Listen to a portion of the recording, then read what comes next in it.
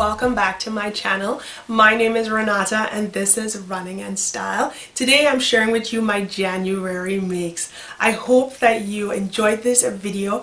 I do try to upload videos every Sunday. Sometimes I don't, but I don't ever go beyond 2 weeks without uploading something to share with you all. So let's take a look at all the projects that I completed in this month, as well as 2 tag-alongs from last year.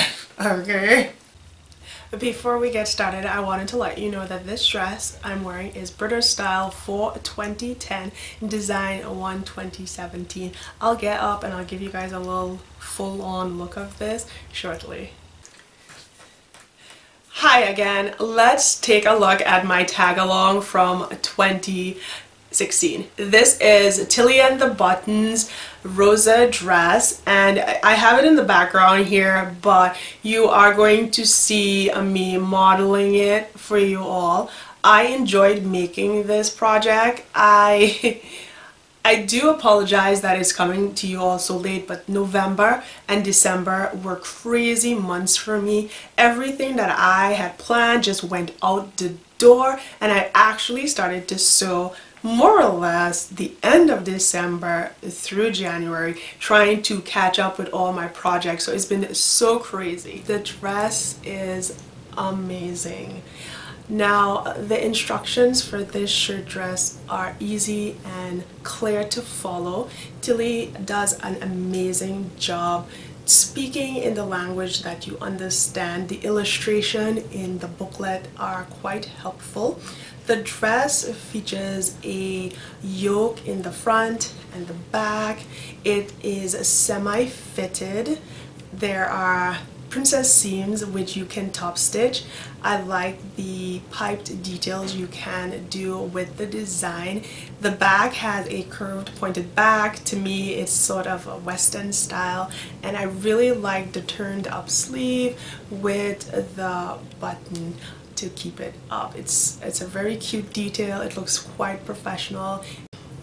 This is a wonderful project to start if you've never sewn before. It's you know, it's a little intermediate, but I think it's a good first project if you've done the basics of making a straight skirt, making a gathered skirt, a little tank. I think this is a perfect next step in your sewing journey because of the clarity of her instructions. It is made for beginners sewers, so definitely check out Tilly and the Button. I forgot to mention that the Rosa dress was made with Mammoth flannel by Kaufman. It is an amazing fabric. The feel is beautiful. Oh my gosh, and it is so very warm. Ideal material for the cold days. So if you haven't made anything with this fabric, definitely go out there and check it out because it is a warm fabric. I love it. I went out and I bought a few more of the flannel in that collection, and the colors are amazing too. Like the marriage between the lights, the darks, the thick line, the skinny lines, it's perfect. The next project is Simplicity 1325. It's a jumper style pattern, but it also has a really nice raglan sleeve or tee, whatever you want to call it.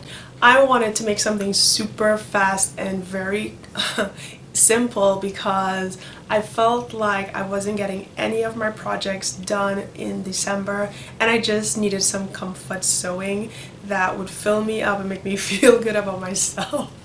And I know this does not look like much, but it's a very quick pattern and the fit is amazing. I love it. This is my second time making it, and I will share with you the outfit that I put together for New Year's, and I hope you guys like it. It's just that this was something that I went through all my stash looking for something really glitzy, and I'm like, I'm not running out to the store buying any more fabric. It's late, and I just zipped it up really quick. I bought that fabric about 2 or 3 years ago, so I can't even remember where I got it. It does have a little stretch, not a lot, she looks kind of naked back there. But anyways, I will insert the spin and just the overall look of the outfit that I pulled together and how this turned out. Hey, I am back with my January makes. Now, back here I have the toaster sweater by Soho 7, and I made this one because I thought it was really cool. It's very cute and I liked it. Another reason I made it was because I am taking part in the 2017 Make 9, and this is the first pattern I put on my list, as well as the Sew My Style, which is on Instagram, and this is their first pick as well. So this pattern has a raglan sleeve, it's sort of funnel neckline, there are the cuffs as well, and a really wide band at the waist, so it does have that sort of sporty look if you do some color blocking. And I enjoyed making this. It was fast to make. I swear, yeah, pretty much, I swear that it took me about 2 hours to make this, and I actually have another one cut out. I hope to get that done soon. If I don't, just because I have other things on my table that needs to get done before that, I will share with you in my next make video. But for now, just know that there's a second one of this going on. And this is the first version. There's 2 versions in that pattern. And the second version is just really simple. It's a crew neck. It's a high neck. Let me check. So yeah, the second version is really simple. Nothing too extravagant going on there. When something is simple, it doesn't mean that it's going to look boring, because you have the advantage as someone that sews. You can choose whatever fabric you desire and get the look that you want based on your style and who you are, and that's why we sew. Now, with that said, that second one is pretty simple, but it can definitely look awesome, as did my version.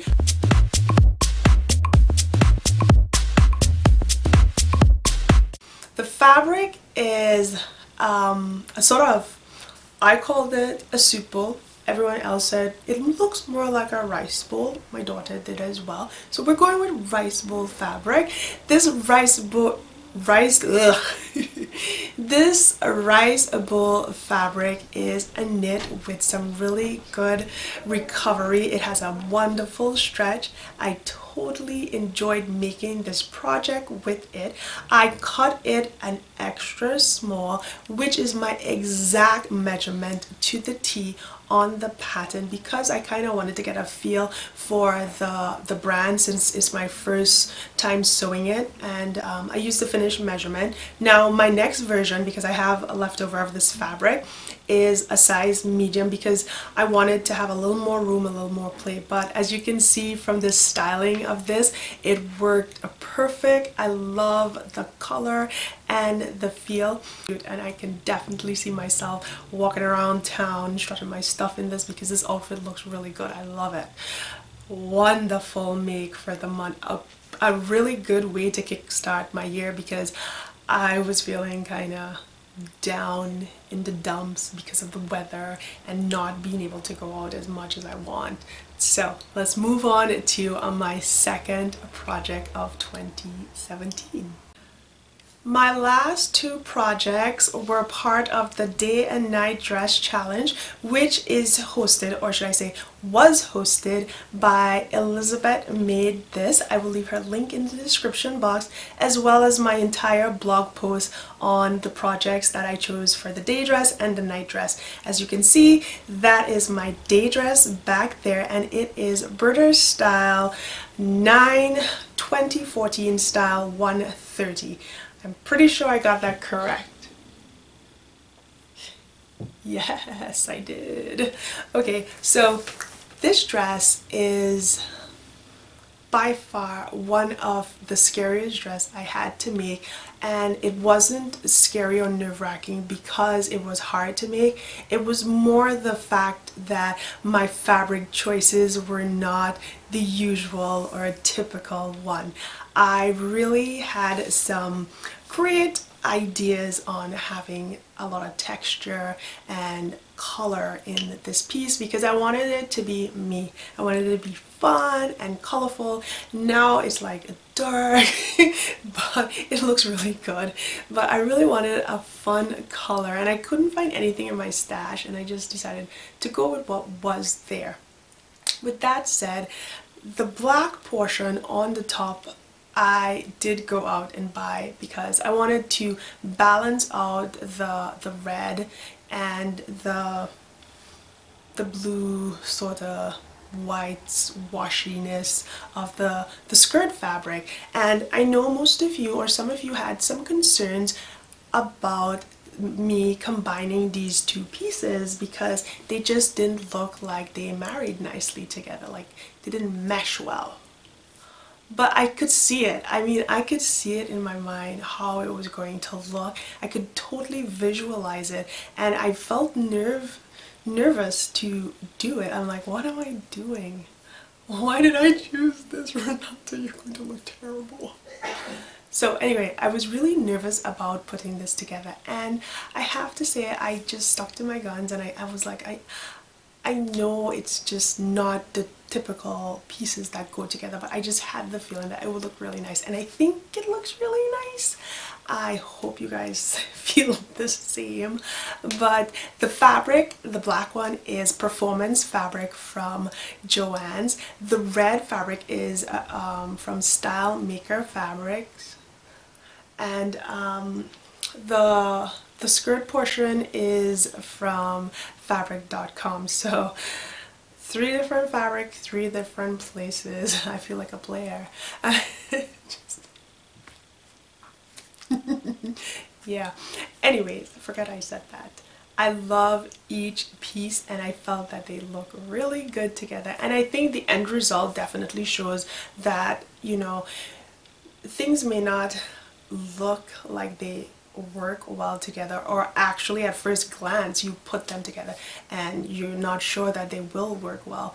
But I think if you have an idea, the best you can do is try it. I mean, yeah, it could come out looking terrible, but at least now you know going forward, well, that sort of thing won't work with what I have in mind, but maybe something else will. And I believe that you won't know these things unless you try. So I tried and I think it's a win. Now let's move on to my second project for the day and night challenge.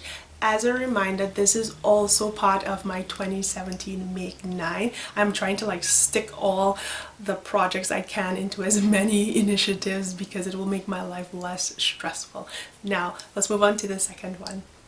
This is my last make for January. It is Vogue V1490 and it is a Nicola Finetti design. This is my second project using his patterns at Vogue.